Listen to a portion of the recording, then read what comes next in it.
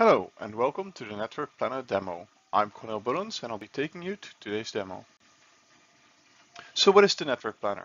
When we were building the Network Planner, our objectives were to simplify network planning and administration within the Microsoft Office 365 ecosystem. The benefits for you is that this is one centralized location to plan for Microsoft services and administrate your networking environment for the Microsoft Office 365 ecosystem. The target audience for this Network Planner are the customers that are deploying or planning to deploy all their Skype for Business and or Teams workloads in Office 365. At this point, customers that are running hybrid or full on-prem, so customers that are hosting users on premises only or hosting users on premises and in the cloud, will not be able to take full advantage of the Network Planner.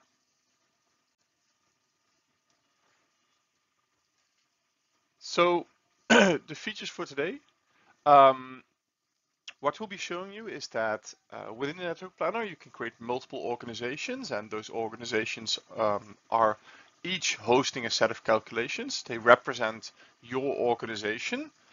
Maybe you need multiple. Maybe you need one for testing and one for production. You can create, delete, edit, and manage locations as networking sites. So every office you have, you can represent a site. You can also import those sites in CQD format. Perhaps you're currently using CQD.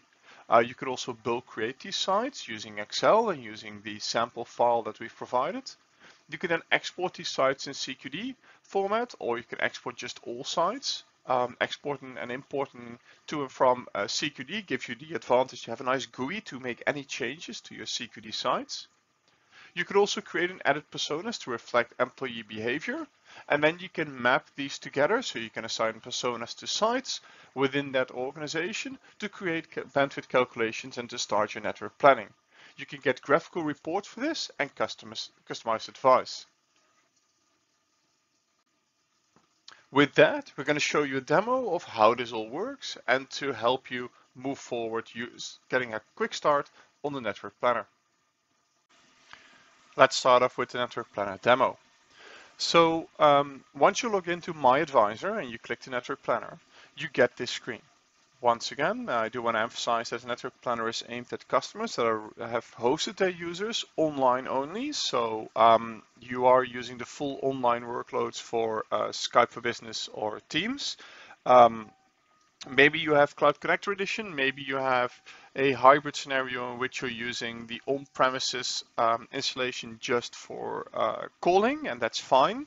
But if you currently have users on-premises, or whether that's in a full on-prem installation or in a hybrid scenario, if you're still hosting users on-premises, the right tools for you are the existing calculators and guidance, such as the Skype for Business Bandwidth Calculator. Now, I haven't done a calculation yet, so it says start my calculation. If I would have done one, it would have said manage my calculation. So I'm going to click start my calculation. The first thing it's going to ask me is to, hey, create a new organization. So each organization will represent a calculation that you're doing. So right now I'm doing a calculation for Contoso, so I'm typing in Contoso, and maybe I also want to do a calculation for future Contoso and a merger between Contoso and Fabricam. So I can create different sites and personas and calculations for each organization. For now, I just need one organization. So once I've created this, I go to sites and I can start creating my sites.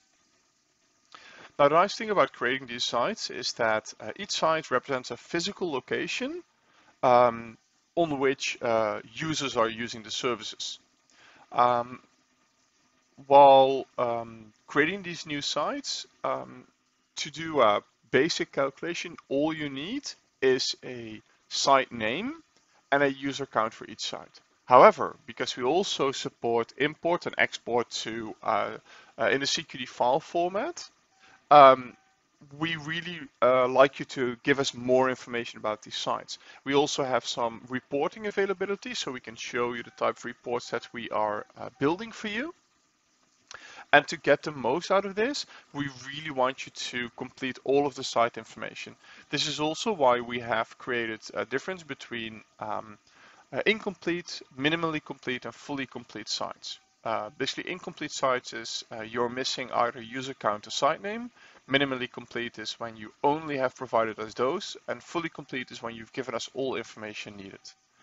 So I could also download a sample Excel file here and then complete that. Maybe I can email that to my networking team and ask them to complete it and then upload it. For now, I'll just use the manual add new site. So let's add 2 offices today. So for today, I'm going to add the Schiphol office, which is the location in the Netherlands. This is the Microsoft location. The building is called the Outlook. The building type is an office building. And the building type is also a building. Location is at Schiphol. So the postal code is 1118CZ in the Netherlands. The state is North Holland, and we'll leave the region blank. Once I've given all the building information, I'll go to network information. It's going to ask me the subnets. So let's say this is 10.0.0.0 on a 24 subnet. I can also add 10.0.1.0. So these subnets will then be directly reflected in our CQD format should we export or import from that. So I have about 1400 users here. We're not using ExpressRoute. It is connected to the WAN. The WAN has a capacity of 100 Mbit. I'm using 10 Mbit for audio and 20 for video. The internet egress is local, and the site internet link capacity is also 100 Mbit. The internet egress point is irrelevant because I'm using local internet egress, and the site PSN egress point is local too. Click Save and Exit.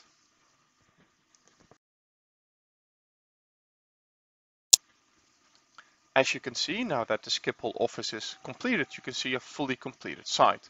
We have supplied all the information we require. So I can now export this information in CQD format, which will actually give me a CSV file with all the information for the Schiphol office. As you can see, 2 lines. This can be directly imported into CQD. But we'll also add the Vienna office. So the site name is called Vienna. The organization name is still Microsoft. The building name, I don't know. Let's call this Viennese. Building type is an office building. The office type, office location. Vienna. Zip code is 1120. The country is Austria. Austria. The state, we're not going to complete that. So that's fine. Save and continue. So the site subnet. So this is actually using the 10.1.0.0. Once again, and 24 subnet range. And I can add as many subnets as I need. So I'll also add a 16. So the site user count, we only have 500 people there. Or let's do 400. So connected to the WAN, a WAN capacity of 10 Mbit, 1, 2 for the video queue size. So some of the things that are interesting here is that if I'm connected to the WAN, I can also select that I'm actually using remote internet. So internet via the WAN. And it will also automatically show me the Schiphol office because that's the only site that would support this remote connection. So basically now I have defined that all the internet traffic for Vienna will flow through the Schiphol office. This is to accurately reflect any usage you might have or any configurations you might have. With that being said, also keep in mind you need to have the central sites first before you create these sites. If I would not have a WAN, I wouldn't be able to change that because you need a WAN for remote internet egress. So let's put this back. One of the other things I can also do is as a PSN egress point, I can also say, hey, all my PSN traffic flows to a remote site. Once again, WAN must be active for that. So we'll also say it's a local PSN egress, or let's just say Schiphol office.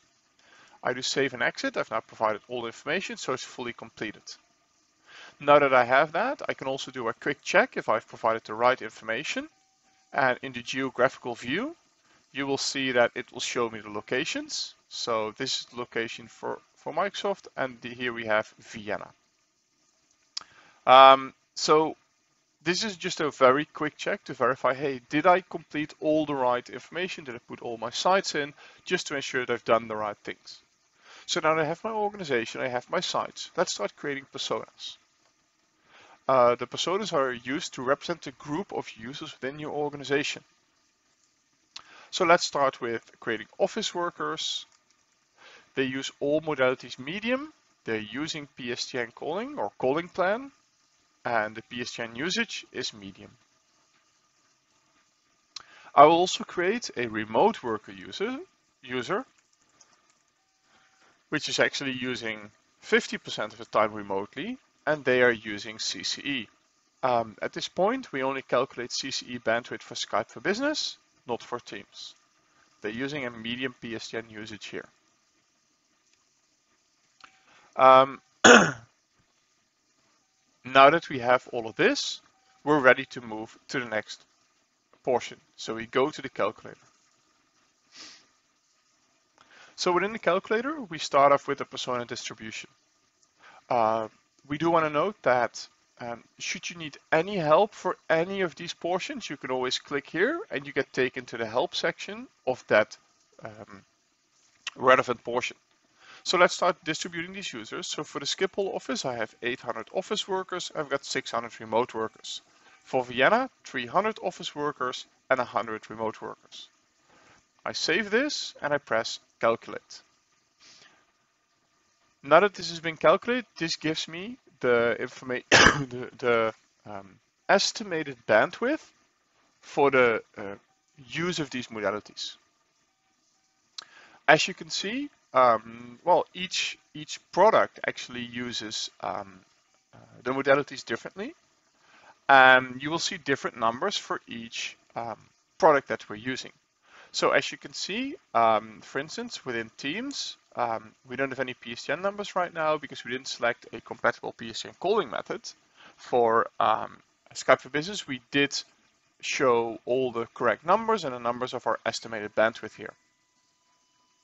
Once this is done and you have your numbers, you can click on the report to get a nice graphical report. Please note that all these numbers are based around our initial testing and our initial assumptions, and as the product matures, we will fine-tune all of these numbers. The beauty of the network planner is that we can actively update the numbers in the backend based on real usage of our products. So now I have my numbers, and you can export these into Excel so your networking team knows what's happening. And you can click the report button, as will actually give you a nice overview of how these sites are being used. We do want to emphasize that this will only work correctly if you provided all of the site information, such as WAN sizing and audio and video cues. You can see the calculated output here. It will tell you exactly what the estimated impact is and if this fits or not. You can see the differences between Teams and Skype for Business, and based on the usage, you can see whether or not you're using more than the available bandwidth or not. You can also say what's the percentage of the site link I want to allocate to real-time communication traffic. And as soon as I save that, let's say I don't want to spend more than 5% of my bandwidth for real-time communication traffic, such as audio and video. As soon as I do that, you can see that Vienna is now suffering. So Vienna is using more than 5%. This is a nice graphical output, so you can immediately tell anyone that needs some information about, hey, are we ready to go to Teams or Skype for Business? They will be able to see exactly what's happening here and how the output translates. It's just a nicer way of showing the numbers from before. We also have a portion here that's called recommendations, and those recommendations you have will be given based on your user distribution. So at this point, we have no recommendations, so you should be fine. So the WAN impact for the Schiphol office will be 5 Mbit and Office 365 will be 14. We also show you the real-time communication WAN and Office 365 Mbit. Of course, everything in Mbit per second. You can use the slider to distribute between Teams and Skype for Business. You can see, hey, perhaps Teams will uh, uh, require different recommendations than Skype for Business, and you can export this to PDF. Finally, there's a help page that contains all of the information about all of the different sections that we have. With that, I want to close this demo, and I hope you can now start doing your own bandwidth calculations.